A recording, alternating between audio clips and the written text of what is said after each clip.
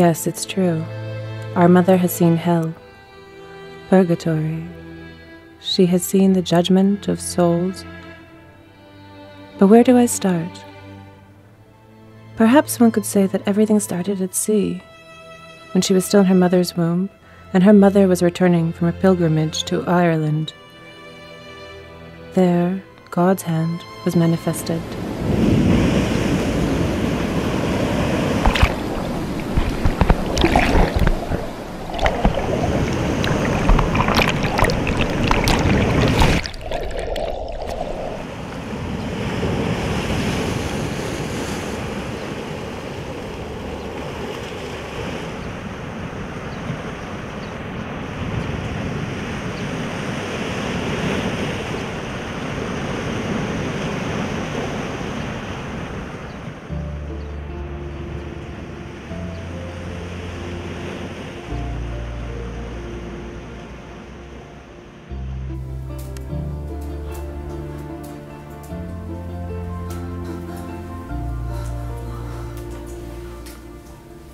You were saved from death for the daughter you carry in your womb.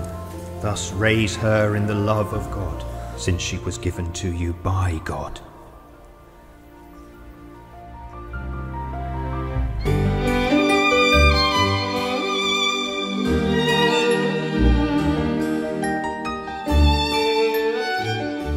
Bridget of Sweden, or Bridget of Vadstena, is one of those women who, despite having lived several centuries ago, still has much to teach the Church and the world.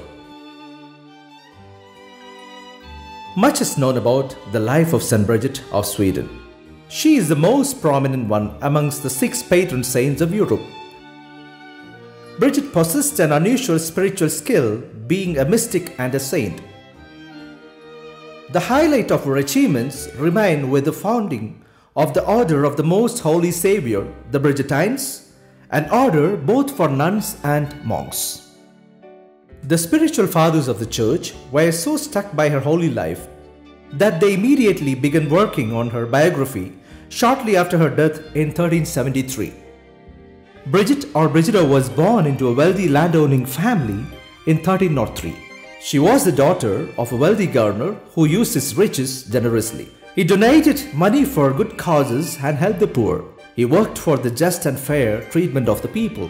Bridget learned these good lessons from her father in a very early life. From the time she was just a child, she was greatly devoted to the passion of Jesus. Bridget, courage.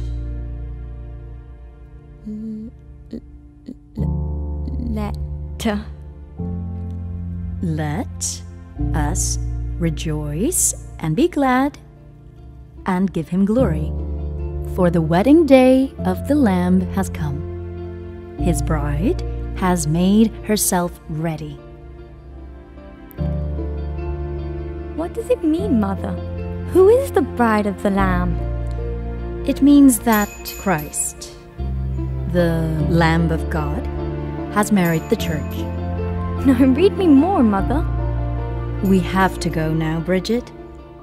When she was only 10, it recorded that she had a vision of Jesus on the cross. She heard him say, "Look at me, my daughter." Seeing his plentiful wounds, Bridget cried out, "Who has treated you like this?" Jesus answered, "Those who despise me and refuse my love for them." From that moment on, Bridget tried to stop people from offending Jesus. In 1316, when she was just 14, her father compelled her to get married to an 18-year-old boy named Ulfgar Mason of the royal family of Ulvasa. While having a responsible and joyful family life, they both were blessed with 8 children, 4 boys and 4 girls, of whom one was St. Catherine of Sweden. Bridget and Ulf also served the Swedish fort, Bridget as Queen's personal maid. Apart from these, they used to find sufficient time for doing good for the society, particularly for the Ostergotland's unwed mothers and their children. It is said that they even arranged for a hospital on their own estate, which was kept open for all.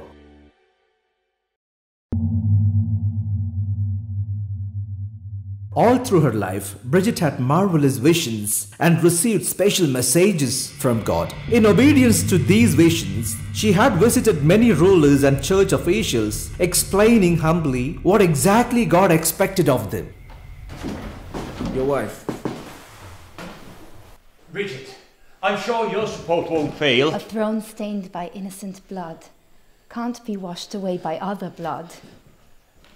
You are a righteous judge, but trust in the Lord for what you intend to do. He will know how to guide you.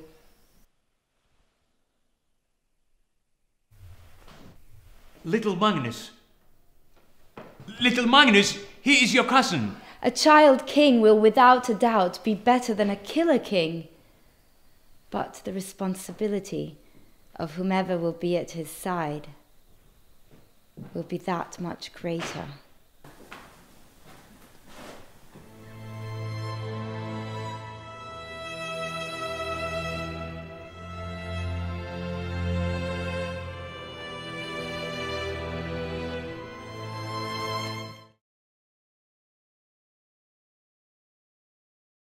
Eternal sweetness to those who love you, joy surpassing all joy and all desire, salvation and hope of all sinners who have proved that you have no greater desire than to be among men, even assuming human nature at the fullness of time for the love of men. Recall all the sufferings you have endured from the instant of your conception, and especially during your passion, as it was decreed and ordained from all eternity in the divine plan. Remember, O Lord, that during the Last Supper with your disciples, having washed their feet, you gave them your most precious body and blood. And while at the same time you did sweetly console them, you did foretell them your coming passion.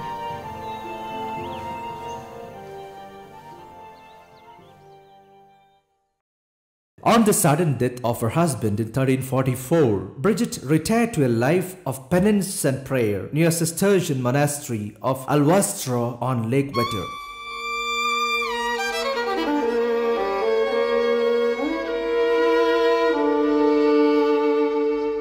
She had put away her rich clothes and decided to live as a poor nun. Eventually, Bridget became a member of the Third Order of St. Francis and devoted herself to a life of prayer and caring for the poor and the sick.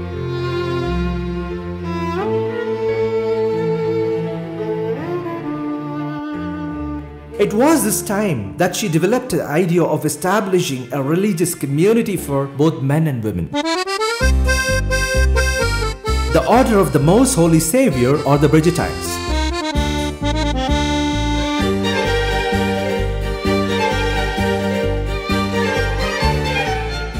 The members were required to live in poor convents, and they were also required to give all of their surplus income to the poor. However, they were allowed to have as many books as they pleased, something which we need to promote in the lives of the present youth who are addicted to mere mobile phones and to social media platforms. Later, King Magnus Eriksson donated a little palace and land for building a new monastery. But almost they had begun altering the palace and organizing the works, Christ appeared to her and asked her to go to Rome and wait there until she wrote the Pope to return from Avignon, France to Rome. Thus, in 1350, the Jubilee year, during the period of Avignon papacy, with unwavering confidence and faith in God's revelations, Bridget headed to Rome, accompanied by her daughter Catherine and few priests and nuns. This was partly done to obtain authorization to found the new order from the Pope. Those days, between 1309 and 1376, popes lived in Avignon instead of Rome due to the conflict between the papacy and the French crown.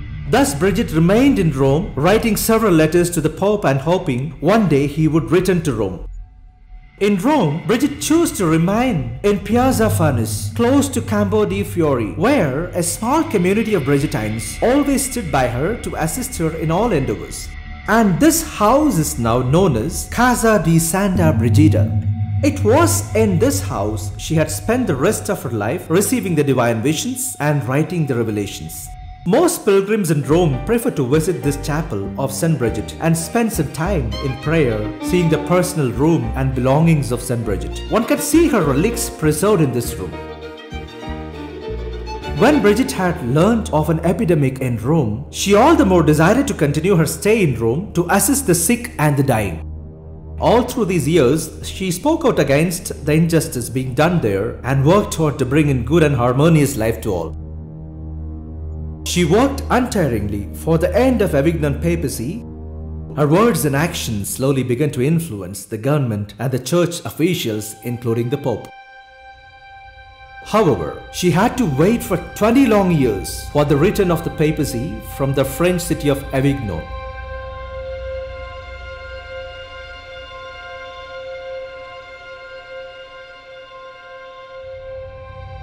Her most notable contributions have been highlighted as revelations. In these texts, Bridget recorded her visions of Jesus and Mary. These visions not only included the institution of the most holy order of monastic life, but also the questions of theology and morality. They also include vivid visions of the birth and death of Jesus. Saint Bridget prayed for a long time to know how many blows Jesus Christ suffered during his terrible passion.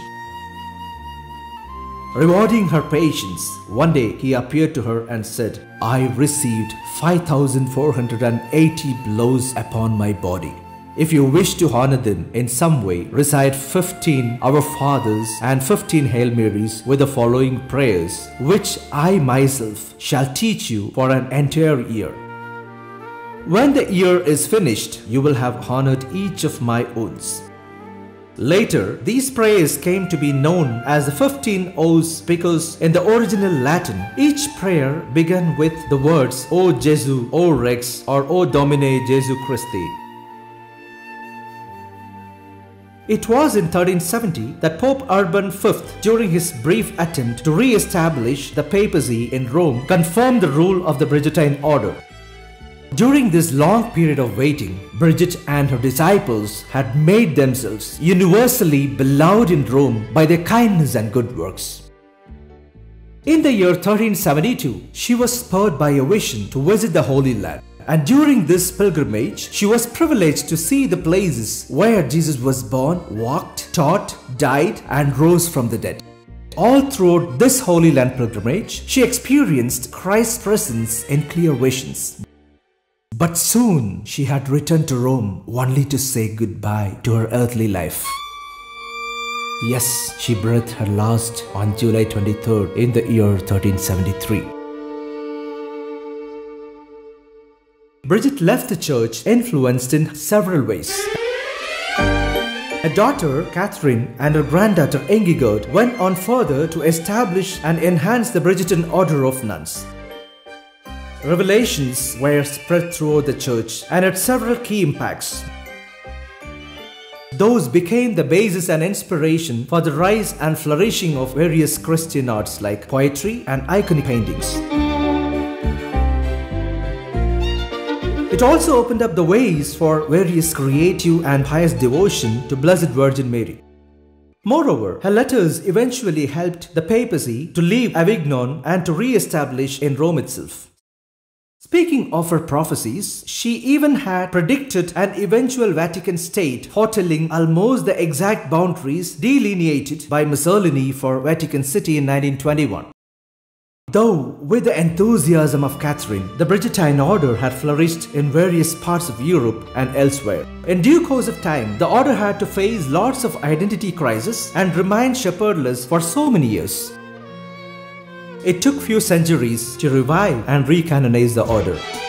A Lutheran girl named Elizabeth Hasselblad, during her visit to Italy and Rome, accidentally happened to notice the chapel of St. Bridget, Casa di Brigida. The house! The house of St. Brigida!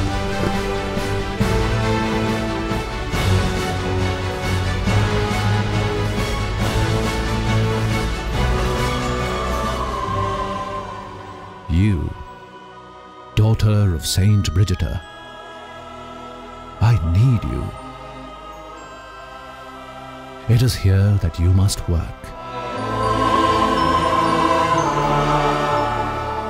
There began a new era, the total rejuvenation for the Bridgetines, who were scattered around the world.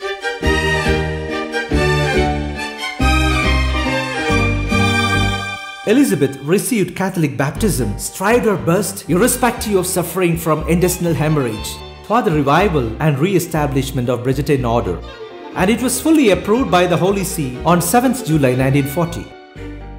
Just like her spiritual mentor and icon St. Bridget, Elizabeth too owned the hearts of many in the holy city of Rome, and people title her as the extraordinary woman of Rome. In the year 2016, Pope Francis canonized and elevated Blessed Elizabeth Hazelblood into the status of saints. Today, around the world, Bridgetines are having a splendid identity due to their constant devotion to the Blessed Sacrament adoration. The mother house of the order is located on Piazza Furnace, Rome, the house where Bridget had lived. For some, St. Bridget might be the patron of failures, but anyone who comes closer and closer to her uncompromising and virtuous life will know for sure that she was a successful failure. And this fact gets double confirmation with her canonization in the year 1391 by Pope Boniface IX. And it was confirmed by the Council of Constance in 1415. Bridget, you were a woman of peace. You brought harmony where there was conflict. You brought light to the darkness. You brought hope to the downcast. May the mantle of your peace cover those who are troubled and anxious, and make peace be firmly rooted in our hearts and in our world. Inspire us to act justly and care for all God's creation. Bridget, you were a voice for the wounded and the weary. Strengthen what is weak within us. Call us into the quietness that which heals and consoles. May we grow each day into a greater wholeness in mind, body, and in spirit. Amen.